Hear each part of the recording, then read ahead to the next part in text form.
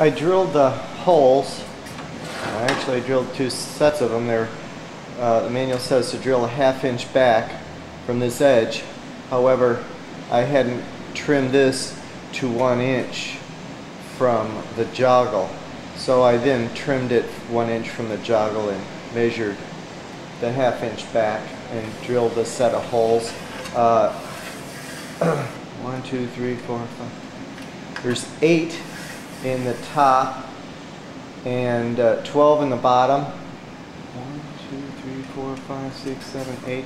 And how you arrive at the spacing is subtract 1 from the 8 and then divide it into the 20 inches.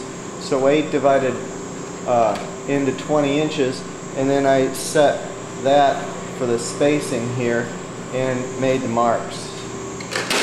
Don't count the 0 space. I put some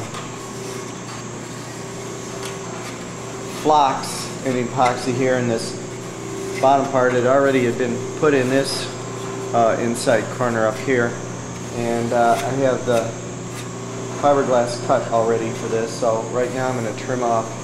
So this is 1 inch. It would be a good idea to do this as the manual suggests, before instead of after. I just had everything hooked together and I didn't want to take it apart and take the winglet off to make that one cut, so I'm going to do it now.